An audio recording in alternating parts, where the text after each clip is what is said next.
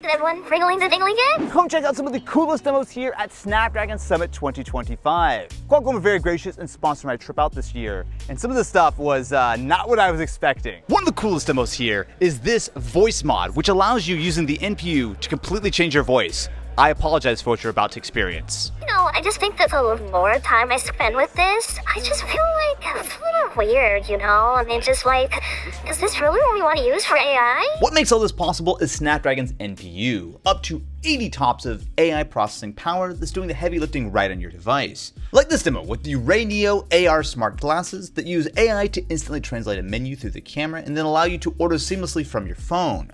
Or anything LLM, essentially a private local chatbot running entirely on your Snapdragon device's NPU.